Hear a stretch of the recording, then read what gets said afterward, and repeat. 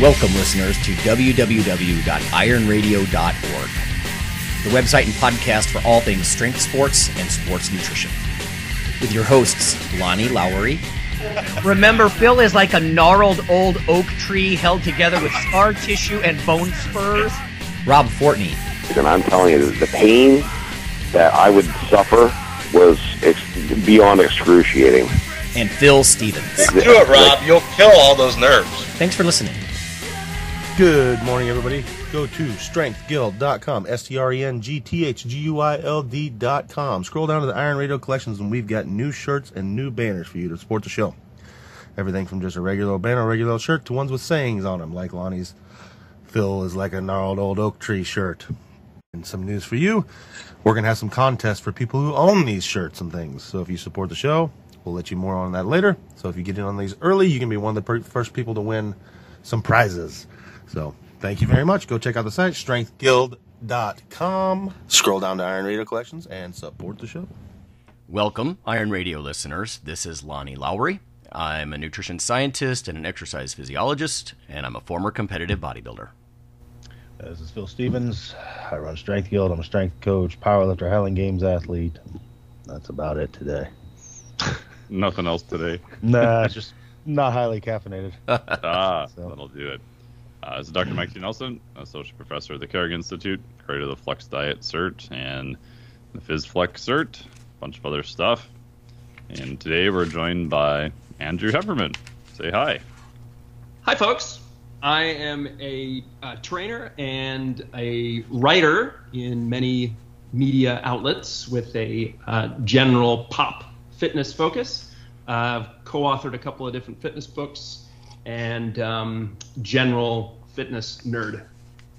Sweet. Awesome. And so we'll be talking to Andrew a little bit more about his origin story coming up in a bit after some studies. And then in the topic of the day, we're going to discuss kind of the distribution of information, maybe a little bit more from a magazine slant, since Andrew has the inside track. So how do you know what to look for in magazine articles? Is there better or worse places to get information, and a little bit on the process of that now? Yeah, I like that. I like the topic. It's timely. Not that long ago, I was going back and forth with a Gen Pop editor, and I was not agreeing. That happens a lot. All right. I just have two fairly simple papers here to talk about. Strength and muscle sport news. These are from outlets that are not Gen Pop. Well, they're sort of quasi-lay, right? Quasi-professional. Medical News Today. There's Gianna Smiley. International study links ultra-processed foods with IBD risk. So, of course, for a long time, gastroenterologists, fitness people, everybody kind of gets the idea that highly processed diets are problematic. Although, let me be fair, Mike and I have been to enough IFT meetings, the Institute of Food Technologists, that they'll quickly point out there's a lot of good things about food processing, too. We can't automatically assume it's all bad all the time. But we have an operational definition here. But it says a spike in inflammatory bowel disease, IBD, prevalence worldwide parallels an uptick in Western dietary patterns. And I think a lot of people know in the Western world, the UK, the US, Australia, we're not paragons of virtue with the way we eat, especially the United States. It says a recent multinational study provides good evidence that regularly consuming highly processed foods, in those situations, IBD is more prevalent, especially in affluent countries, right, compared with those with maybe a median income. So Neeraj Narula, medical doctor at McMaster in Hamilton there up in Canada, just published a paper with his team in the British Medical Journal. Just a little bit of background. It says Narula and his team assessed the medical data of more than 116,000 adults that were 35 to 70 years old. The participants came from 21 different nations, worldwide. There's a huge list here. Let's just say worldwide. The participants completed a food frequency questionnaire. So the first thing I think of is not causal, right? This is going to be an observational study. There's not a direct intervention kind of thing, but it could point to studies like that. They reported that all types of packaged and formulated foods and beverages that contain food additives, artificial flavorings, colors, or other chemical ingredients were essentially considered processed. Now, sometimes I raise an eye when I hear chemical ingredients, because all ingredients are chemicals. Let's keep that in mind. But I get their point. Colors, preservatives, things like that. They're very good about, in this write-up here from Medical News Today, saying they couldn't create, a causal link here. It's just observational paper. And they don't also answer why. Why do highly processed foods like we eat in the States, why are they so inflammatory? It says they hope for future studies can figure out the mechanism by which ultra-processed foods might trigger irritable bowel disease. But he feels that the consumption of low-quality food disturbs the gut microbes, which weakens the immune system and causes the inflammatory overreactions behind many common diseases. So, not surprising, I don't think. I mean, I'm automatically thinking about the huge uptick in like omega-6 fats that we consume. I know different researchers I've spoken to have different thoughts on that, but huge uptick in linoleic acid, the key omega-6 in the UK, US, Australia in recent decades. And that is, in fact, a substrate for inflammation. So it could be a lot of these sort of junk, what I would call junk fats, trans fats as well. Who knows about the additives of different kinds? So highly processed foods getting slammed, in this case, for IBD, not just the usual, diabetes, heart disease, stuff like that. Mike, do you have a lot of clients that have IBD or gut issues? A couple. I would say it's more common than not. A lot of times, just asking them about digestion, because especially more general population people almost assume that bad digestion is normal. So you're like, hey, how's your digestion? Oh, it's fine. Like, oh, and then you get into asking a few more questions. You're like, that's not fine at all. Interesting. That's really bad. Yeah. Wow. Yeah. So it seems like it's becoming more common for who knows what reasons. Mm-hmm. What about you, Phil? I mean, you work with some pretty elite people. Are they so fit they have less gut problems? Or, of course, real hard overtraining people, they might have more gut problems. What do you see in this regard? Yeah, I mean, definitely when some of my people, myself too, and some of my people are like really cramming in and eating up for a meat, yeah, you got issues. Yeah, I mean, there's lots of just heartburn and all kinds of stuff going on. So, but I mean, I don't know. I think a lot of that is just stuffing 50 pounds into a 25-pound sack. You're gonna have problems. Yeah, we're just putting so much in; it's just hard for the body to keep up. Right. So. Any listeners, if you're just joining us, a few weeks ago we did an episode on the cost of heavy bulking, and like Phil always says, don't think that elite performance is synonymous with health. That's not not at all. Not the case. And I guys make a quick comment here. Actually, a question for you guys. So certainly, right now we're in a time when people are more sensitive, more aware of digestive issues. So certainly celiac and gluten sensitivity and IBS and all this stuff about probiotics and the microbiome and all that stuff are in the news, are very much in people's awareness. So the question I would have for the science types among us would be like, how do you compensate for that in a study? So that is, if something is sort of more in the media and more in the public awareness, you're going to get more reporting of those conditions, I would think. So how do you control for that when you're doing a study like over time, where you say, okay, what's the incidence of IBS, in relation to such and such a behavior? Is there some ways of controlling for that, or you just kind of roll the dice and hope people are, I don't know, being honest or understanding that suddenly they go, oh, I have celiac or I have gluten sensitivity. Does that question make sense? I think you're getting a little bit at self-report versus what kind of clinical markers you're looking at. Mm-hmm. And I think both are useful. And again, I'm not a gut expert, but I think some of the markers for gut even dysbiosis are debatable. Even, we've had Dr. Sarah Campbell on here too, of what's even normal, right? Phil's had his poo tested, and we've seen some pretty big changes with that too that they hadn't really seen before. So I think it's, what markers are you trying to look at? How replicable are those markers in humans, right? Animal studies are a little bit easier to do. And then to your point, Andrew, like, how does that relate to self-report also? Mm-hmm. It's often a limitation. What are your thoughts, Lonnie?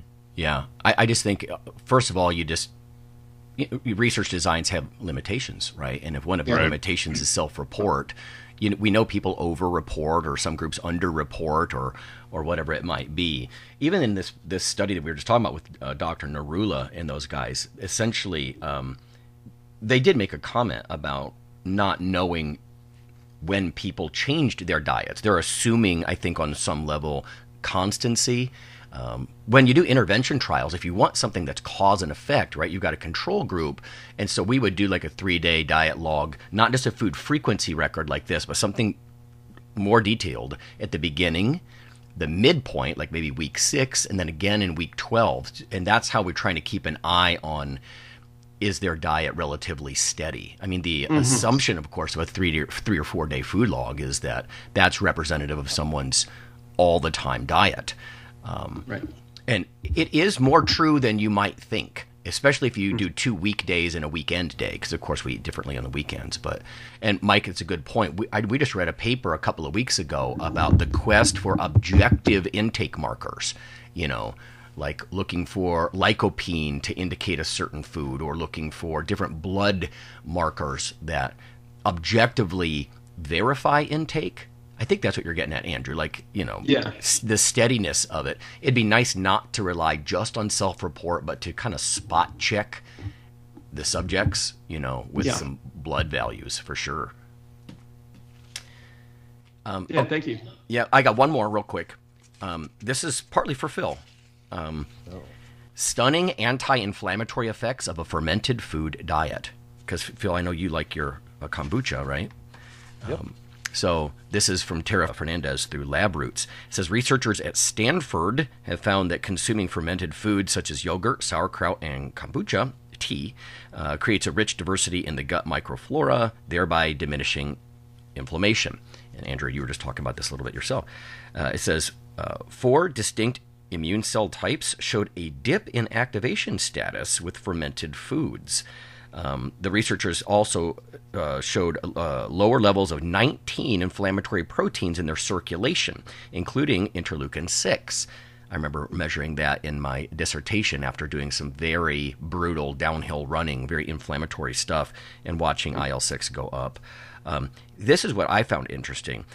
Researchers in this particular study, there was 36 healthy adult participants over 10 weeks. They did not observe benefits like this anti-inflammatory from a high fiber diet. So they compared the fermented with high fiber. And that made me raise an eyebrow, right? Because that sort of contradicts the hypotheses of past studies that high fiber diets will feed the right microbiota. You'll have more diversity in your gut, and then you'll be less inflamed. But in this one, I believe the researchers referred to it as stunning. Yeah. And just, the sweeping anti-inflammatory effects. So it'll be interesting if future studies say, no, fermented foods are the key, and eating lots of fiber in itself may not be as anti-inflammatory as we hoped. So I wonder why they have discrepant results. And again, this is just a surface level report. It's not a deep dive. I don't have the full study. But Phil, are you still drinking your kombucha? Well, I kind of took it to the next level. I'm making I'm still fermenting a lot of stuff, but I've been making a lot of ginger beers and things like that lately. So letting it go longer. It's definitely fermented, but like right now behind me, I've got 4 gallons of ginger mint beer that'll be done this weekend, and then I'm doing my first mead, and it's in my cabinet. So, and that's what oats and raisins and coffee. So, but. Very nice. Yeah, I mean it's definitely live.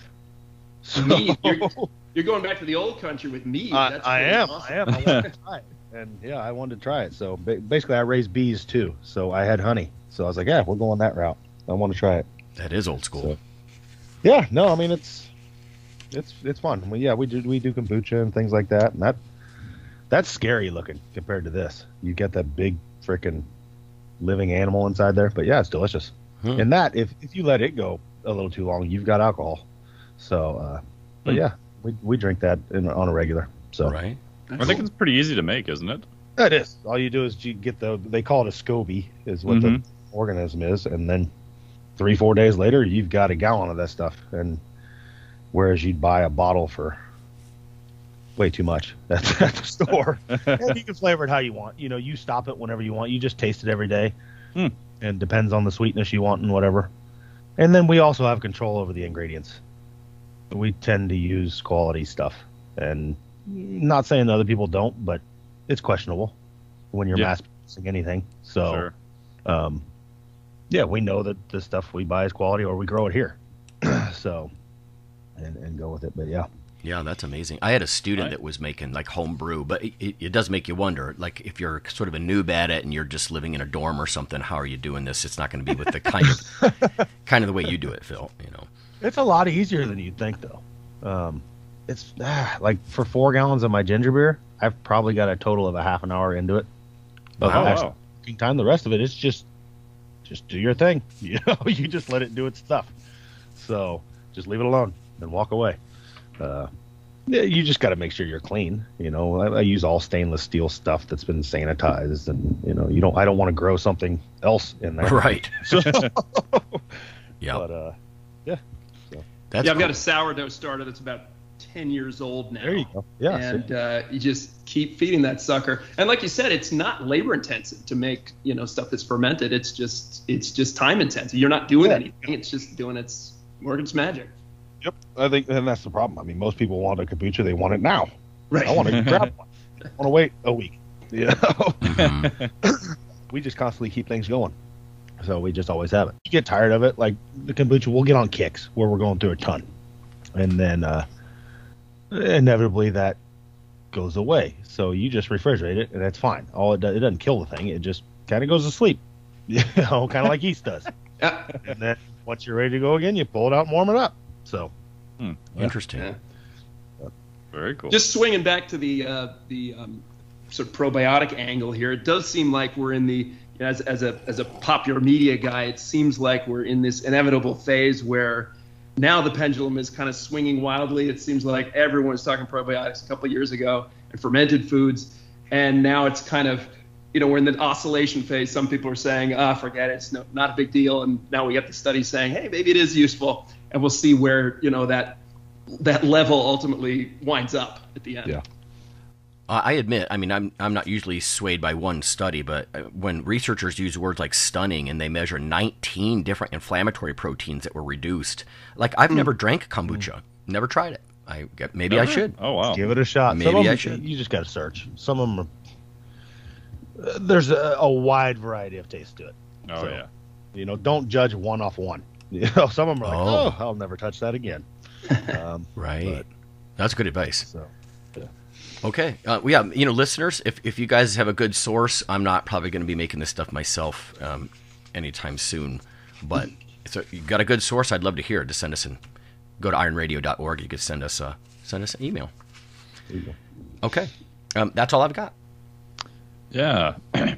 Awesome. Before we get to the topic of the day, talking about the influence of media and just the information process for exercise and nutrition info, I wanted to get a little bit more background on you, Andrew, since you work as an editor for different magazines. You've been publishing articles for quite some time, and you work as a trainer also, too, which is really cool. So you have actual real-world experience. How'd you get kind of started down that dual path? Well, first of all, let me just say, hugely honored to be here. You guys listen to your podcast every week, and it's just so refreshing. I get a lot of ideas for articles from all three of you, actually, and just you help refine my thinking around fitness and health, and help me take a second look at things that seem superficially interesting or intriguing. And anyway, I just love what you guys are doing, and thank you very much for all your efforts. So as far as me, I started a long time ago. I had asthma as a child. I still do have asthma.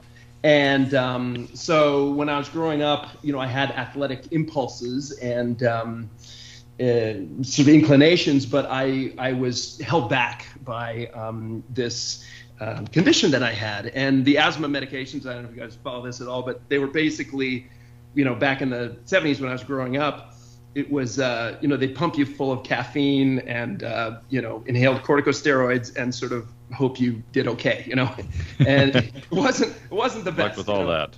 Yeah, exactly. So just picture, a 5-year-old kid on about 20 cups of coffee, and, it's not a pretty sight. And they still can't breathe. So anyway, so that was kind of my initial background. And so I was drawn to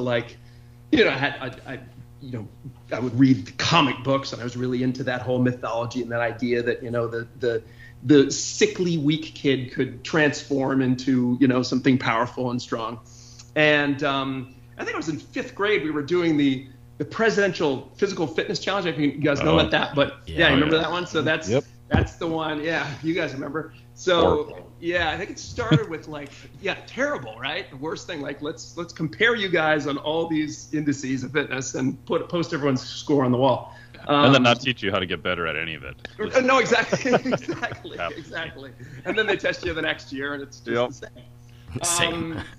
Yeah, I think it was started by Eisenhower or Kennedy because there was a thing that showed that American kids were less fit than European kids, and so this is terrible because you need to be fit to fight the communists or whatever. Anyway, I was really obsessed with getting good at the flexed arm hang, and so which is the top of a chin-up hold.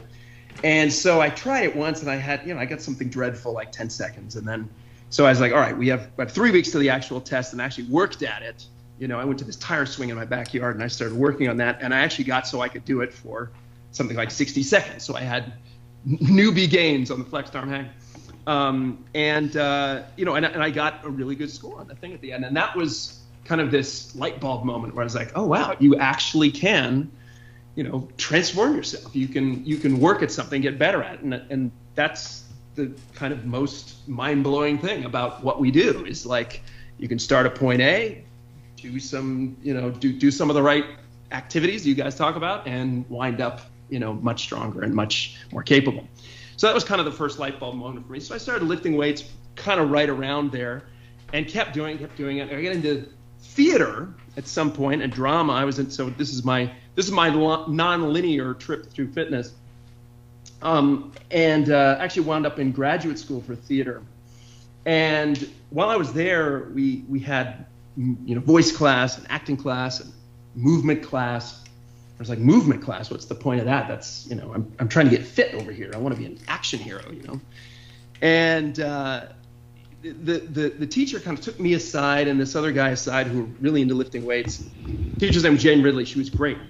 And she was like, okay, you guys are really into strength training, and that's awesome. But that's not, at some point, there's more to the picture of wellness and health and moving well than just having big muscles and being strong. And so we were, of course, totally confused. We were testosterone-riddled kids. But over time, we were doing all these exercises that were about efficiency and finding mobility and a kind of flow and fluidity in the way that you move, because the point was not necessarily to be the biggest and the strongest person, in a play or in a movie or whatever, TV series or whatever we're on, but to have a body that was expressive and spontaneous and open to impulse and all these other things that I had no idea. It didn't make any sense to me. But I started to actually loosen up, right? And I started to actually be able to access both things, right? The kind of yin and the yang, the strength and the power, and then also the ease and the flow. And that really intrigued me, that idea of kind of having both sides of the coin. And I became, really interested in, watching great athletes, like someone like Bruce Lee. Lonnie, I know you've been a martial artist in the past, and you see, okay, well, it's not just about strength. It's also about, that relaxation, that degree of, he says, be water, my friend, right? So that degree of being able to be easy and whip-like in your movements. Right. I got into martial arts actually so that's about that, finding that efficiency and that ease. So that kind of percolated for a long time, and somewhere along the line in graduate school, I discovered this method called the Feldenkrais method, which is all about cultivating these aspects of wellness and health: ease, relaxation, efficiency, dialing up proprioception. And I found that all these things really added to my strength and athleticism, and it really was complementing. So I was getting stronger in the gym, I was getting faster in the martial arts studio, and I was becoming a more expressive and available and skilled actor at the same time. So all these things were kind of getting pulled into the mix. I acted professionally for about 8 or 10 years. And then I started transitioning or adding the fitness thing. I got my first fitness certification in about 2003, and started working with people. I was like, okay, I've got my fitness cert, I'm all ready to go. And then you actually get thrown into the fitness world where you're dealing with actual clients, and you go, all right, how much of this stuff is actually applicable? And so I was kind of, with a life preserver, I was desperately trying to figure out how to work with these people. And I started just filtering in some of these methods that I was using in graduate school and I'd used to, again, become more open and more mobile and more free in my movement. And that seemed to be really effective for these people. So, I work with, again, I was trained to work with people who were, super fit and kind of ready to go. And then someone would come in and they'd be, 60 years old and they hadn't gotten out of a chair in 20 years. And that's a very different, set of circumstances. So anyway, started doing that for with my training, and then sort of coinciding with that, I started a blog. Remember blogs? I was doing that for a while, and I got approached. Based on this is back in the day when this could happen, but I got approached by Jen Sinkler, who at the time was the fitness editor, Experience Life, and she said, "Hey, have you written for the magazine?" I said, "Nope, but I would. It's better to get paid for writing than not." And so that started a relationship with that particular outlet that continues to this day. That was in about 2009, and I'm a contributing editor over there. And then I eventually, a couple years after that, I approached Men's Health, and I started writing for them. I write for them pretty regularly. And then a bunch of other outlets sporadically. I've written for the OpenFit blog and onit.com, and even had something on T-Nation at one point. Muscle and Fitness, RIP. Let's just have a moment of silence for Muscle and Fitness. No longer with us, but I was writing for them for a while. And then I wrote a couple of different, I co-authored a couple of different fitness books, a process which we can dish about at some point if you wish as well. And so it all continues. I continue to write. I continue to train people both online and in person. I've got a coaching system that's largely based on, and I credit him quite explicitly, largely based on Dr. Mike T. Nelson's Flex Diet. I coach people sort of in a group setting about laying in those habits and trying to filter in better behaviors around food and sleep and all those things. And at the same time, I teach an online fitness class. I'll teach it here coming up in about an hour and a half, 4 days a week. And that's basically the origin story and the general picture of how I got to be where I am now. Awesome. Nice. Yeah. Thank you so much. And also big thank you for having the Flex Diet cert in Men's Health online last year, I think. So appreciate absolutely. It. Yeah. That's pretty awesome. Cool. Well, we're going to take a short break, and then we'll get into the topic of the day of how is information, I guess, more in the modern age distributed, and a little bit into the background and I don't want to say underbelly and make it all sound like it's seedy, but go ahead. Of the magazine industry now. So All right.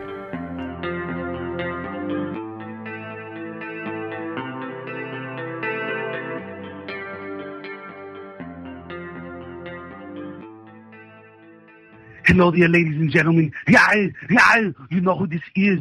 So I'm here to tell you about Dr. Mike T. Nelson's new book, Why You Should Eat Keto. I don't do it because, I mean, look at me. Come on, I'm fabulous and I'm fantastic. Anyway, you should text the Keto ebook all in one word to 44222 to receive your free copy. Do it now. Iron Radio is, of course, primarily a podcast. But over the years, there have been technical glitches calling for backup streaming and listeners who wanted the convenience of other sources of audio content. For this end, Iron Radio is now simulcast and backed up on YouTube. If needed, please search Lawnman07 or Iron Radio from within YouTube. There's not much video, but if you like to listen through YouTube on a Roku or other living room device, there you go. Okay, listeners, after more than a decade of joining us on the podcast airwaves, you can now also become viewers on YouTube. This is not our usual simple backup of the audio show, but rather a growing body of video taste tests covering various foods of interest to nutrition enthusiasts, bodybuilders, and powerlifters. From within YouTube, simply search for Iron Radio Taste Test or Nutrition Radio Taste Test. In about 15 minutes, we cover taste and texture similar to other products, usefulness to the co-hosts, and whether we would recommend the product to certain clients.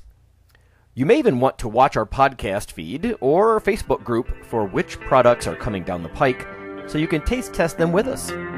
Join us for this new monthly project.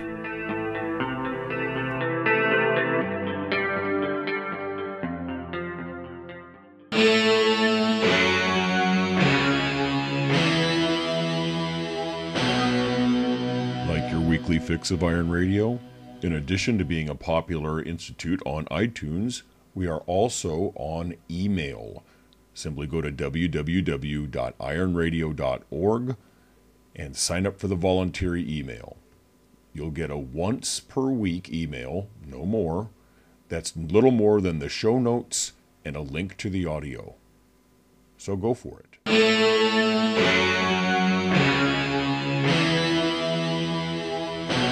Hey, we're back here on Iron Radio with Coach Phil Stevens, Dr. Lonnie Lowry, and myself. And we're talking with Andrew Heffernan about the magazine and kind of the info distribution, especially for more general population info. I guess my first question is, what do you think the trajectory is of standard magazines? One of the things I would not want to do right now would be to running a print magazine. I think that would be very difficult, but maybe I'm wrong. Maybe everything kind of goes in waves, and maybe people are wanting to go back away from media and get out of social media and actually get something in print. So I'm not sure. But what are your thoughts kind of on where the industry is going? Because as you mentioned, Muscle and Fitness is no longer around, and just seeing many magazines drop off. The handful of subscriptions I have, I still like getting magazines in the mail.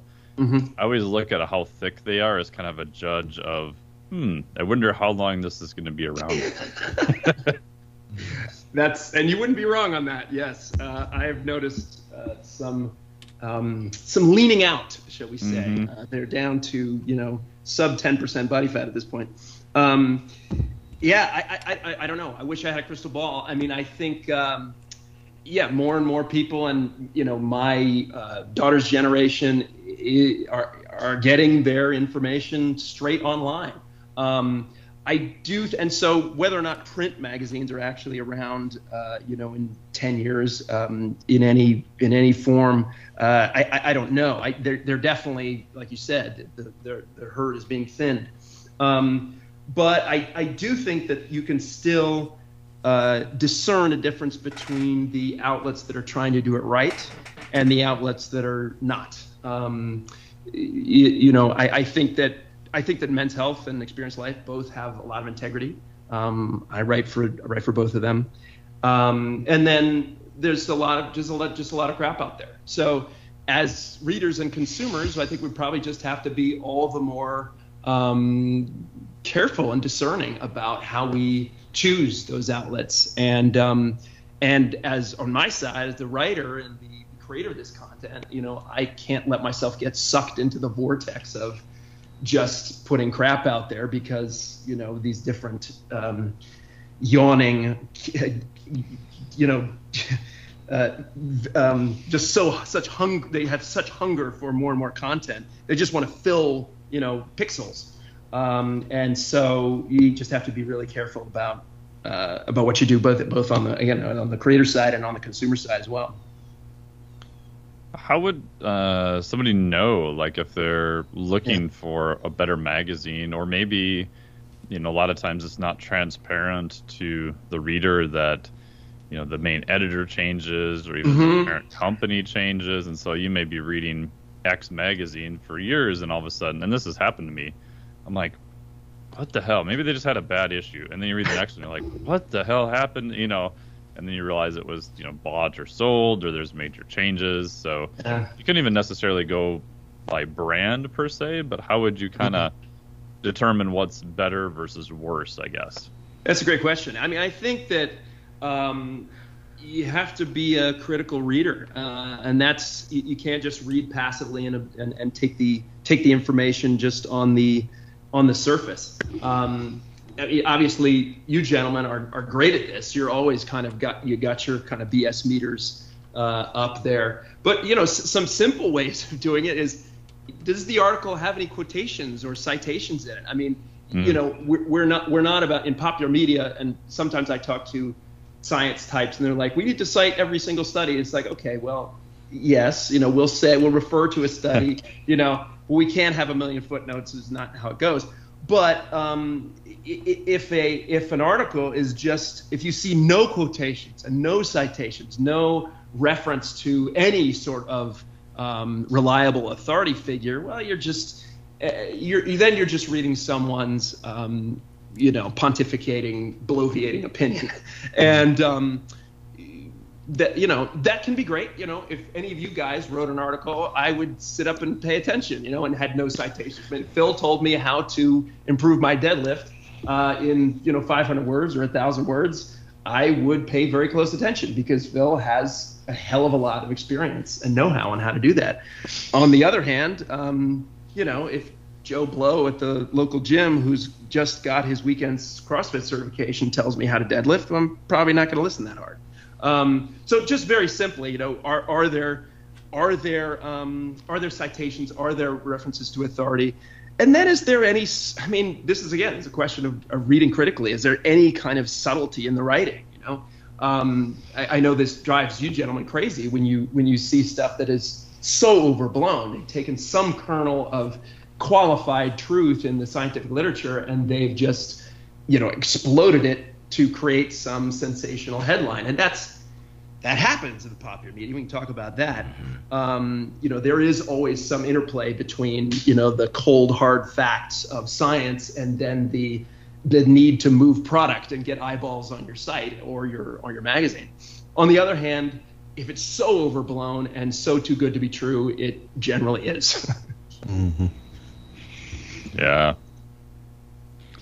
Do you think online and print magazines have changed because online you can get live statistics all the time of how many eyeballs are on your page? Even some programs will do like heat tracking of where people click and where do they move, so you get this almost instantaneous feedback.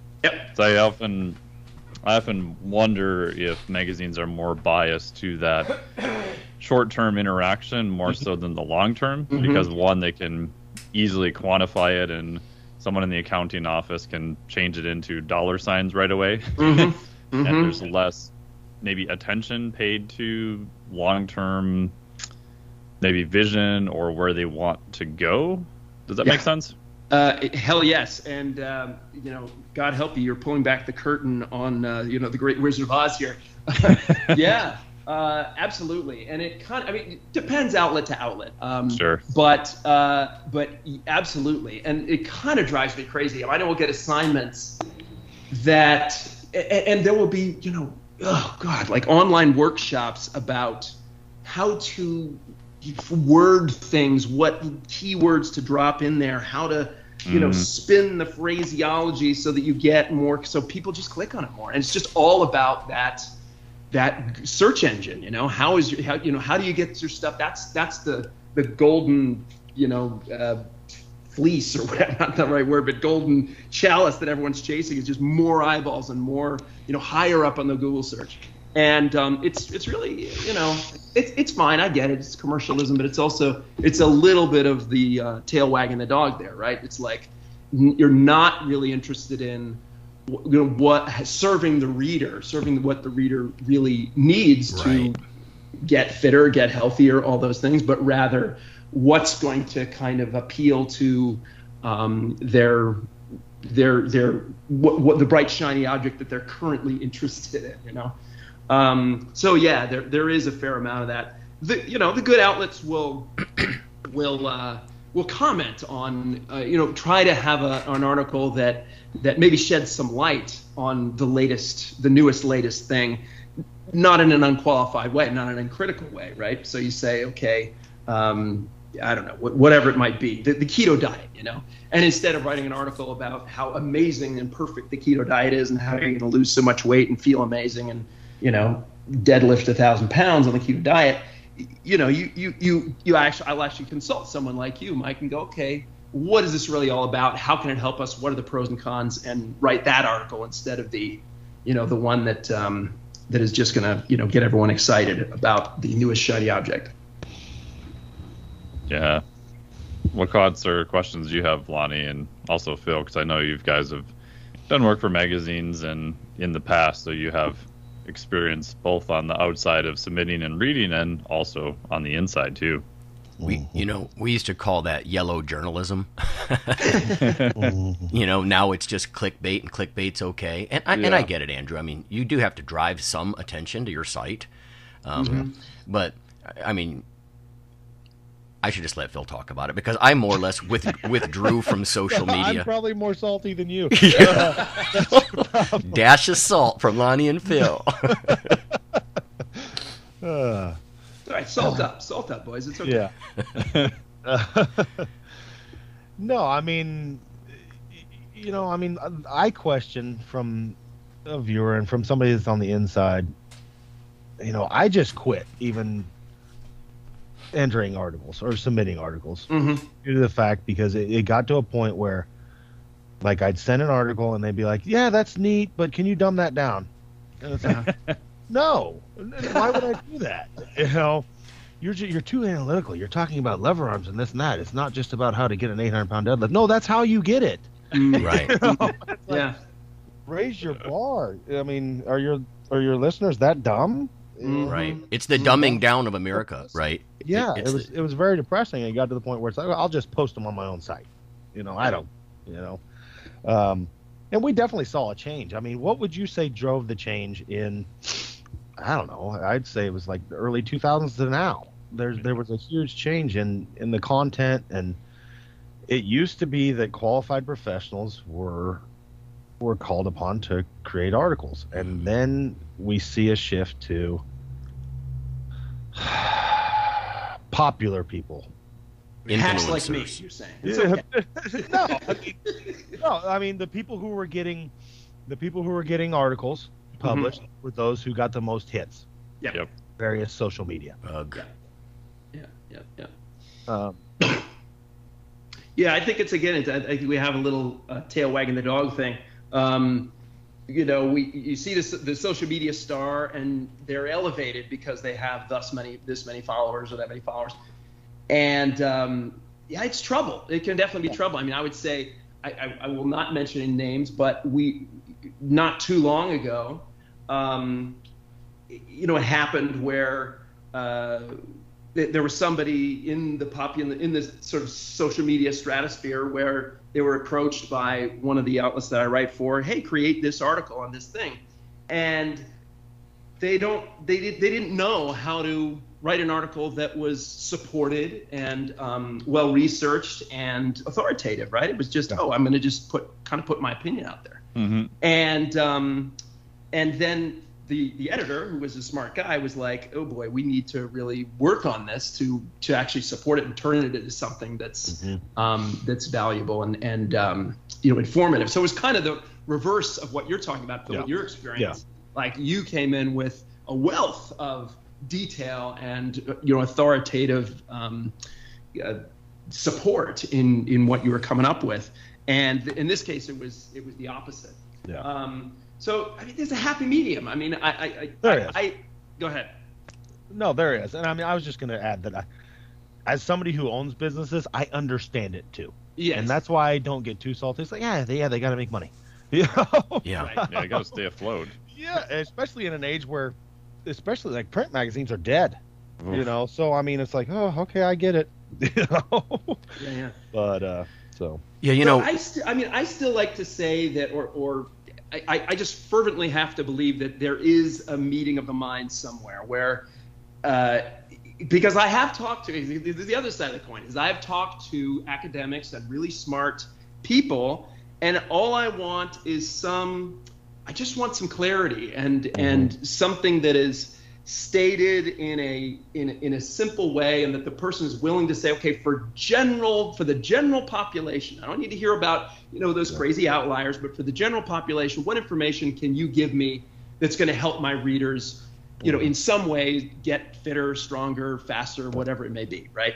And some of these people, God help them, they can't do it. They'll talk to me for an hour and a half, literally, and a lot of big words, and I'm totally convinced that they're authoritative, but I can't get a single nugget out of that that I can apply to my people, and so it's that I can give to my readers. And so it's like there's that angle on it too. Is like if we're going to meet in the middle somewhere, I have to try to smarten myself up and go, okay, what is this person? What is the essence of what this person is saying, and how can it help my readers? And then on the other side, the academic has to go, all right, how can I take this wealth of 20 years of understanding and knowledge and boil it down to something that is generally applicable? And again, some people can't do it. So I think we may be closer friends than we think. No, I agree. There are definitely people on the other end of the spectrum that can't. I've seen this in all fields I'm in. Like, I have an art degree, and I battled in my art degree that people entrenched in that field love talking in a way that is not understandable by the layman. Yes. And I got in battles in that because they'd be like, well, the tenebrism is, I was like, oh, you mean like extensive use of light and shadow? No, the tenebrism. You guys, no. Why can't we speak like fucking people? You don't need to say, dumb it down. And that's one of the great things in history has been, making complex things simple. That's the sign of a teacher. Yeah. If you can't relate this, and I talk about this with new trainers all the time, they'll come in and you need to subluxure, infraspinatus. It's like, they don't fucking care. Shut up. Tell them to do this. Quit using all those words. They don't care about the average athlete, the average reader, the average person interested in fitness does not care about their supraspinatus and where the insertion is and this and that. Right. You got to be able to relate to the layman and take complex ideas and dumb them down. Yeah. Yeah. So. And there's an art to that. I mean, like, I always love on your show when Mike and Lonnie, you'll come up with all the complex kind of ins and outs of things. Then you say, Phil, what do you think? And Phil will go, have this nice little pause and a sigh. go, this is what I think, Right. And it's great. I mean, it's both perspectives are really, really valuable because at some point you need rubber hits the road. Yeah. And that's where I think I can be helpful to, the science people and say, all right, what are you guys coming up with?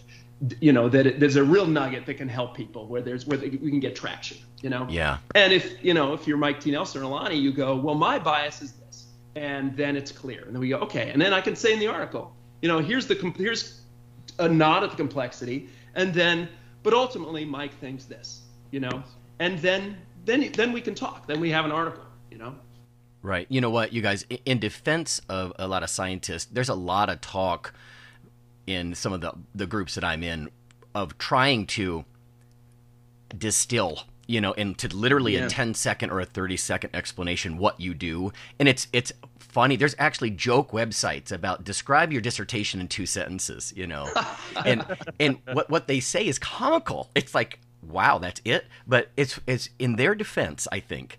Science, we've been talking about this whole show, I think, but it's evidence-based, it's reductionist. So when you speak to a scientist, and Andrew, I know you see this, I know Mike does, and Phil, when you were trying to moderate stuff, is they want to talk in caveats, right? Because it's reductionist. Yes. You're like, only in this dose or in this population or at this duration or with this machine. And scientists want to talk in probabilities, not absolutes. Mm-hmm. And that's the opposite of clickbait, right? So that's what frustrates me is, I love Bertrand Russell. I point anybody to go check out this, early 1900s philosopher, but Bertrand Russell said, the stupid are cocksure and the intelligent are full of doubt. And that's the problem, right? That's the problem with society. They don't want nuance. They don't want reductionists. So they'll say, so Andrew or Mike, so was it good or bad? And I always say, I don't have a piece of equipment that measures good. I can't respond to that, right? I can tell you at this dose, there was a reduction in X, Y, Z, but that's the problem is we're more opinion-based and cocksure and kind of stupid instead of that, the intelligent and talking in probabilities and being full of doubt. That's my salty take on this. And you're right. And yet you live in a commercial world. We're in this, capitalistic, highly developed consumer world where everything is commoditized. How do you get some truth out, with the demand for clickbait, I guess? Yeah. Yeah. I mean, I think what's at least a little bit encouraging about it in the fitness world is that when you're writing about health and fitness as opposed to curing cancer or something, life-threatening is like you want to give the readers some place to start or an idea here's something to try in the gym. Here's something to try with your nutrition. And not overstate it and go, hey, maybe this will work. Maybe this will nudge you a little further along on your fitness journey. And you don't have to overstate it. You don't have to go, this is going to be the be all end all of getting ripped and jacked. You can just say, hey, here's a little nugget you can try. And again, that's we can generally agree on that. Yes. From the science side and the Gen Pop media side. Yeah. My last comment too is that if you're an academic, I mean, I never took a communications class when I did my PhD. I barely took technical writing, and I had to write technical. It seems weird that you do all this stuff in research and everything to get good at this one little tiny area. And then once you're done, the expectation is, well, now you have to communicate it to someone who hasn't done any of that, right? You're almost like and if you don't work with people and have to do the application of it, or especially if you're just doing research only, you don't do a lot of teaching, you don't really ever practice the skill set of having to translate something so that, like you said, they can understand it. Yep. But you're still trying to make it not so bastardized that it's not true anymore either. And I think if people are in that boat, like if they can find someone like yourself, a really good editor, you can ask them questions to try to get at it, and you can both kind of reach an agreement where the academic or the expert says, yep, that's correct in the circumstance, I'm okay with that. Right. And like you said, you give the reader a nugget or something they can actually do at the end of the day. And I mean, I remember sending some of my early stuff to like Lou Schuler, and I was like, oh, I think this is pretty good. And you get it back, you're like, whoa, this is way better.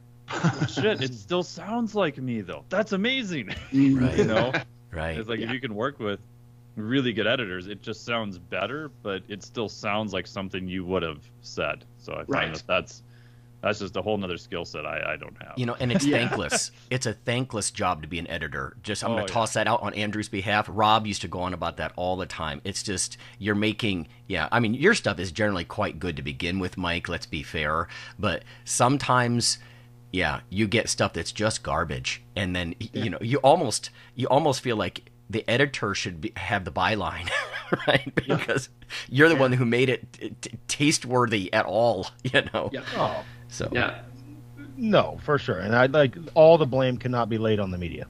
Like from being behind the scenes from places that had editors, there was things like they would give to us. I'm not an editor.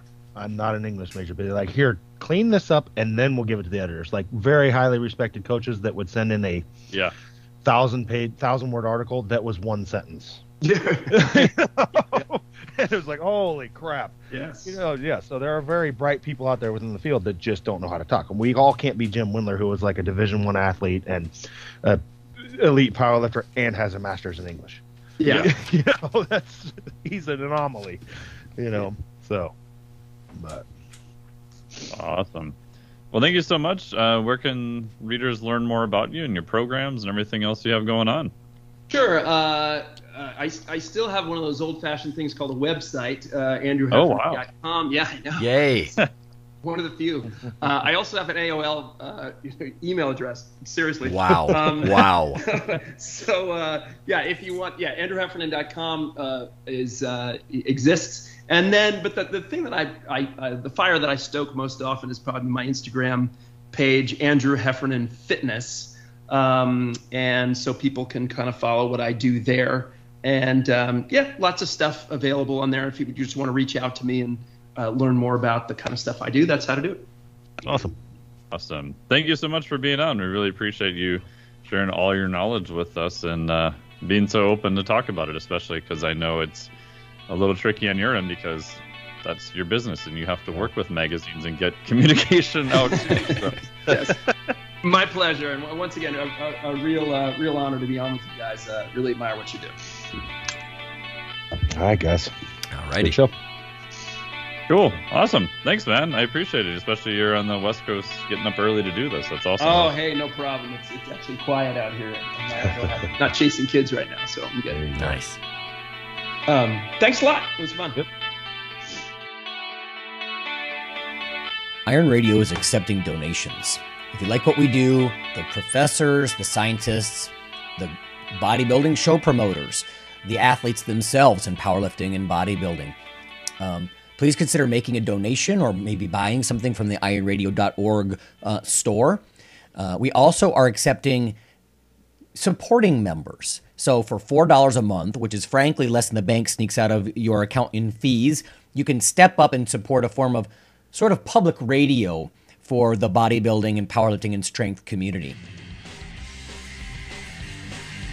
The Iron Radio podcast and all of the audio on ironradio.org is for informational purposes only. If you're interested in starting a diet or exercise program, it's important to check with your physician. Also seek the help of registered dietitians, athletic trainers, and qualified exercise physiologists in order to make the progress that you need.